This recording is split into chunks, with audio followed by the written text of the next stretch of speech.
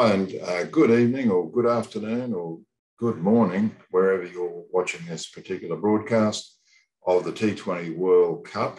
And this is your Master Analyser series of episodes.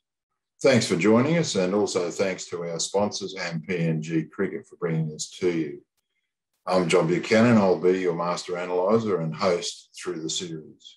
We're also joined by allthatcricket.com's Krishna Tunga, who will be providing the master statistics and data that we'll be using throughout the series. So let's get to our first game. First game of the T20 World Cup was Papua New Guinea versus Oman. To do so, I'm going to go to Cricinfo and look at their screen to give us a very, very quick summary of the game.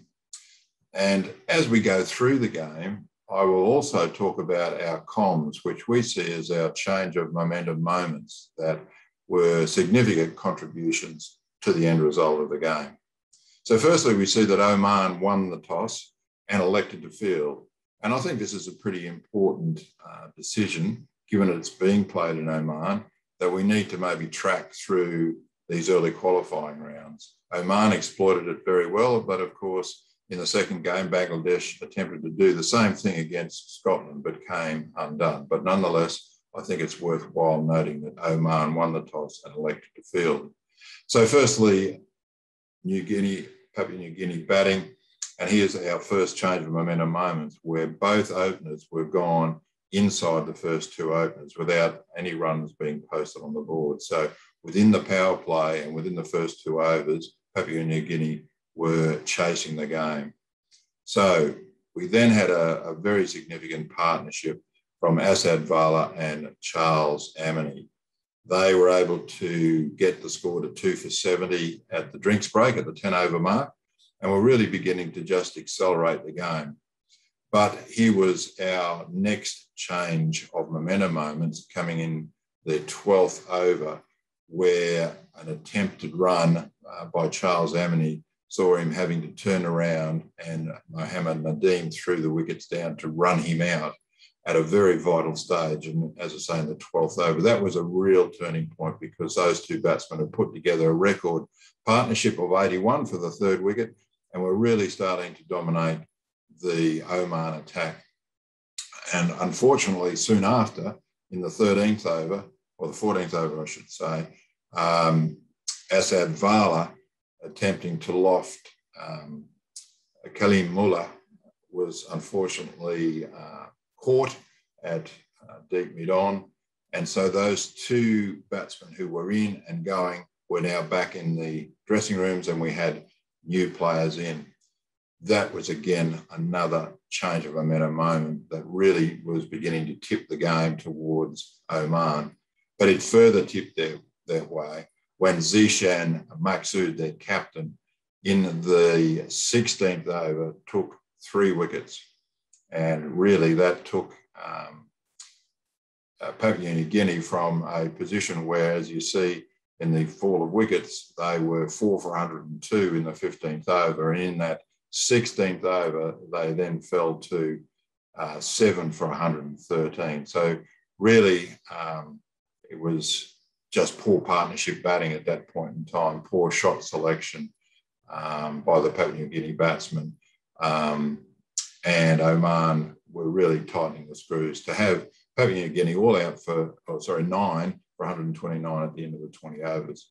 So, of course, what that means is with a lowish score, and of course, probably not sure exactly what the score is till the team bats second, but it looked a lowish score. So that meant that Papua New Guinea bowlers needed to really start very well. They needed to make sure that the Oman batsmen were taking risks, high risks, to begin to score runs. However, unfortunately, that was not to be the case because our opening bowlers in Damien Ravu and Nosana Polkana were unable to maintain any sort of consistency of line or length. So they either bowled short, which Jatinder Singh and Akib Ilyas were able to find the boundaries, or then they bowled too full and wide, and a similar occurrence. Even when they brought on Kabua Moria, same thing happened. So really, at the power play, at the end of the power play, Oman were already none for 46. They accelerated that to the 10 over mark to be none for 88. And in the end, finished off the innings, as you see, in the 14th over, none down for 131. So quite a comprehensive win for Oman. From this point, though, one of the things that we are doing through each game of the series is that we are inviting the viewers to enter in questions or observations that they would like the Master Analyser to provide some insights to, or some guides to future games that, in this case, Papua New Guinea are playing. So advertises basically what this is, and then announces our first winner from this game. And here is the prize. We have a gift voucher from Ecolook and Ecoloom, $50 gift voucher. We have a signed T-shirt from myself for the winner of each game. And that'll simply by submitting your question at reachus@adzguru.com.au.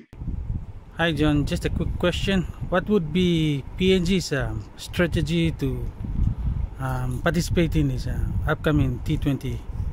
So if we firstly looked at their batting in this particular game, which we have already done so, it's interesting that in the 29 T20 games that Papua New Guinea have played, they have been involved in 10 batting collapses already. And as you see there, we define a batting collapse as wickets falling within 10 runs of each other, 3 or more wickets falling within 10 runs of each other, and we would consider that to be a batting collapse. So in Papua New Guinea's innings, we know that they lost 2 wickets very early, but then their 5th, 6th, 7th, 8th and 9th wicket partnerships all fell within 10 runs of each other. So that really did constitute a significant batting collapse for them. We also wanted to note, though, beyond the collapse, there is some very encouraging signs for Papua New Guinea batting, certainly from Captain Asad Vala, who was dismissed in the 14th over for 56. This is his 9th score of 25 plus and 3rd consecutive 25 plus runs in an innings. Charles Amity likewise scored a very good 37 from 26 balls, and he now has 8 scores of 25 plus and his 2nd consecutive 25 plus innings. So they're good signs, but obviously it needs to be backed up by other batsmen as well. And what I did notice was, as Papua New Guinea were playing, they really favoured the onside. They were trying to tug the ball to the leg side quite often, probably seeking the shorter boundary. So here is some answers for Alfred in terms of the batting. Firstly, Papua New Guinea throughout their innings need to be able to structure some partnerships of 20 plus runs. Particularly in the power play, it would be ideal that they could get to the end of the power play having scored 45 or more runs with the loss of no wickets or only 1 wicket. As we've said, batsmen like Asad Vala and Charles Amity need to be showing consistency, which is scoring 25 or more, but doing it consecutively, so that therefore that will lead then to partnerships. And certainly if we have a batsman in, as Vala or Amity were, one of them needs to be able to continue through the innings to get to the 18th, 19th or 20th over, and at which stage that will help not only establishing partnerships, but also should help establish a decent total. And I think the biggest thing technically for the Papua New Guinea batsmen is just to straighten their game up at the moment. So in other words, start to try to hit more the mid-on, mid-off, straight, extra cover regions, rather than try to tug the ball all the way across to the onside, albeit that it might be the shorter boundary. So that's from a batting perspective. If we looked at the bowling strategies, there is no doubt that the PNG bowlers felt that their score was inadequate, and so they strove to make amends for that as quickly as they possibly could. However, it probably worked against them that their lines, their lengths were quite wayward in those power play overs, which allowed the two Oman batsmen, Ilyas and Singh, to really establish a good partnership, and then were able to continue to develop that partnership right through to the end. So some strategies for the bowlers. They would have had their game plans pretty clear, but however, it was the scoreboard that was dictating the way that they were bowling. And so one is take the emotion out of the game and play on your skill, and that should allow the quicker bowlers then to bowl top of off, providing little width to the batsman. And from the spinner's point of view, as we looked at the Oman bowlers, trying to skid the ball where they can and then vary their pace, forcing the batsman to make all the pace on the ball.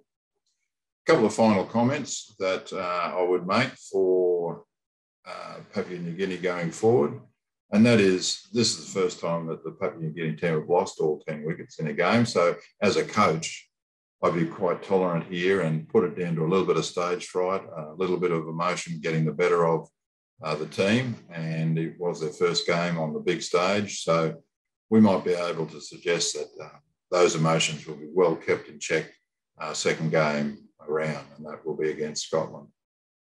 I think, as I've already said, it's worth noting about the toss. Oman have a high success rate in terms of winning games. I'll mention that very briefly shortly, from winning the toss and then sending their opposition into bat. And as I said, while Bangladesh came unstuck doing the same in the second game of the evening, it really was due to some late order good hitting and partnership batting from Chris Greaves and Mark Watt, plus some very, very poor shot selection from the Bangladesh batsmen in terms of chasing down the total. So as you see, here's an interesting statistic. When bowling first, this is the 11th time Oman have kept their opposition under 130, winning every game. So that means having bowled first now, whenever they bowl first, they're winning 60% of their games. The last comments, hopefully of interest, this is the second time Oman have won a T20 game by 10 wickets, successfully chasing without losing a wicket. And the top 5 teams to do so, Oman now have 2 chasers in that top 5. You'll see there New Zealand, England, South Africa, and now Oman joined them twice with winning by 10 wickets when chasing totals. So that brings us to the conclusion of this Master Analyser. I hope that has answered some questions that you might have from the first game.